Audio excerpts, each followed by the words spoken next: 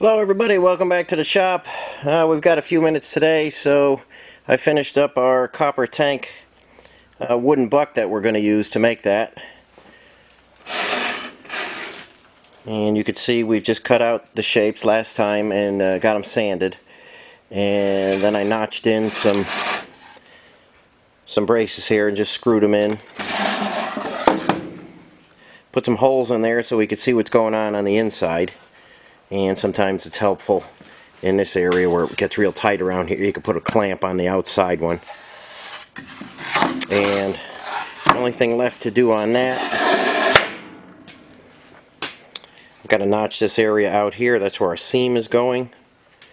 And I want to have some room for that. So the buck is just about finished. And we're making some progress on the tank. And I'll show you the seam that we're going to use. And show you how we make that next. And there's the old tank, remember. And I've got the grooving machine out here. This is just a hand-operated Pexto machine. There's the handle.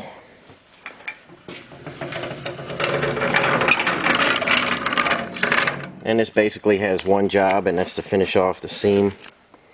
This bottom part here is solid tube. Well, solid bar actually. That side has a groove in it, as you can see. I'll try and get you in there.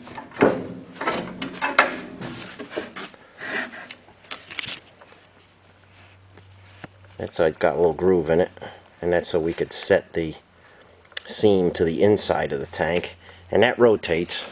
There's a flat side there if you just want to smash it down. There's another smaller groove on the other side, and there's an even smaller one on the bottom. So I'll show you how we make that top seam. Let me get the camera set up and I'll show you how that works. Okay, we've got our groover set up, and I made a sample here, and that's what the top of the tank looks like. That's how they made the joint there.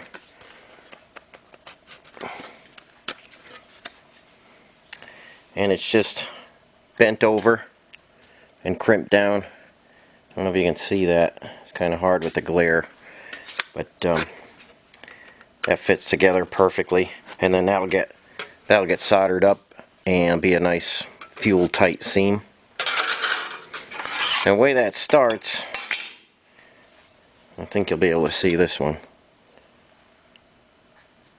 I just put that in the brake, and I bent over a 1/4 inch as far as it would go in the brake, a little past 90, and then I just kind of flattened it out a little bit. I hope you can see that. The glare is kind of terrible in here today. And then those two are just gonna hook together like that.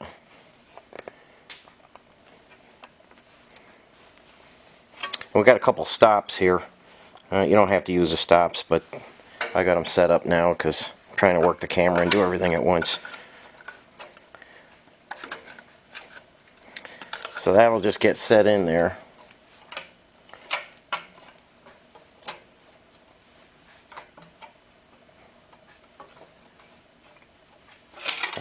Hang in there. Let me loosen this guy a little bit and move it out.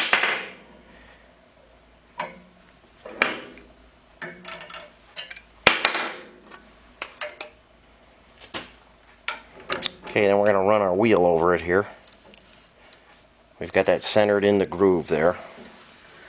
And we're just going to run that by. And then we'll run it back.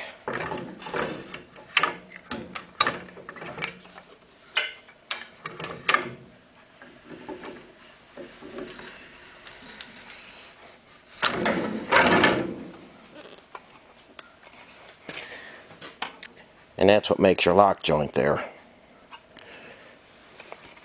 I think you can see it.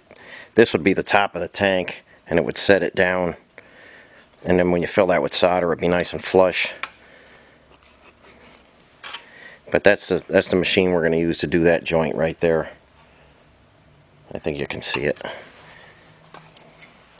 The tank's a little bit bigger, so we'll move our stops around and and do some stuff, but that's the machine that was used to make joints like that, and that's everything from a small cup to a pail to a bucket, you know, anything they were making out of sheet metal or copper, tin, whatever. This is the type of machine they would use to make the joints.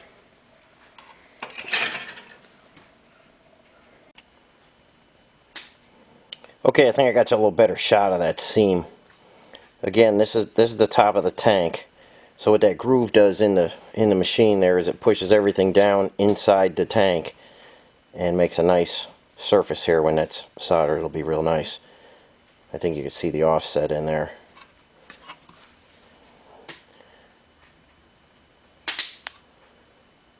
So that's a real tight joint.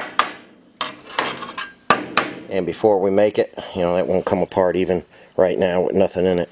But before we make that joint, before we close it, we'll put some flux in there, and then we'll close the joint, and later on when we go to solder it, it'll be pre-fluxed and ready to go for us, and it'll flow right in there and fill up. It'll go right around all these joints here and fill that up real nice and be a perfectly strong joint. That's how fuel tanks are done. The top seam is usually done like that. So just showing you what we're up to, and we want to get this in the right place because the sending unit gets kind of close to it if we don't want to have that in the wrong place on the tank. So I'll show you what that looks like next. Okay, what we're looking at is a top joint on the tank, and you can see the sending unit is fairly close to that. So we don't just want to put that anywhere, we want to put that right back in the same spot. And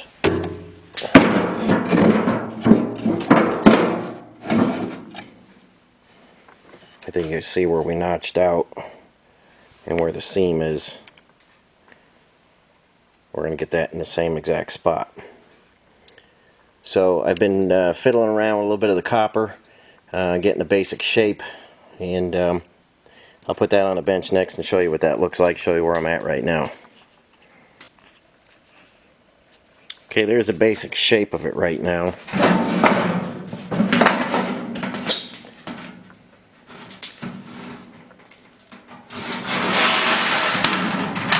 Got that glare again. That copper is real shiny. But you can see we've got a lip bent on that and on that.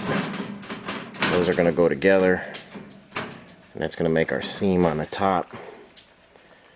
That copper is really throwing a glare. I hope you can see that okay. And that's the basic shape. This is half hard copper, so it's kind of a real bear to bend around. I just kind of put the buck on it and use a wooden slapper and kind of slap it around into place. It moves. It's stiff, but it does move. And we've got to crispen up some of these bends and stuff. But we'll put the buck back in it and make some adjustments. And that's just a very basic shape right now. And I've got the two bends in it, and that'll make our seam. And we'll get working on the center part that goes in there and make some cutaways for the fuel to slide back and forth. And then we'll get working on our end panels, and we'll put those on the power hammer and raise them up real nice. I think you can remember what that looked like. We'll get those raised real nice, and then we're running around the flanger. We'll put this nice detail in there, right around here. I'll show you how we do that. And I've got the cap and the filler neck ready to go. So we're making some progress on this.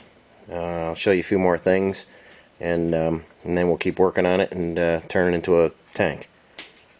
Hang in there, I'll be right back with you.